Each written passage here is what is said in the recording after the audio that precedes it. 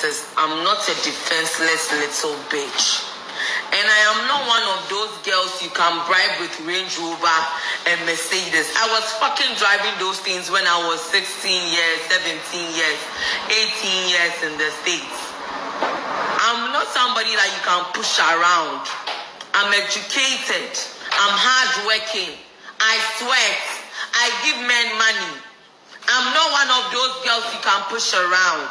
Akamba, I sent those videos to you myself. Just let me know when you're done,